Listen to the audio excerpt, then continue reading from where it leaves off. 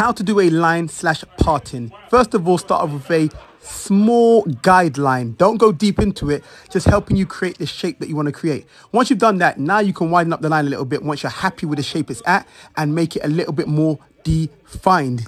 But that first part is very important, setting the guideline that you're going to be doing. Now, once we're happy with the line, we're going to use the big clippers just to make sure we cut the edges, because we don't want those edges hanging over our line, do we? After that, I comb it out and I go over the line again just to make sure it's clean. Now I'm just going to curling it up because I want it to be curly. And once you curl it up, you'll find that your shape up comes out of shape and the line has all of this hair hanging over it. So I'm making it cleaner. And there we have it. SliderCuts tips on how to do a parting slash line.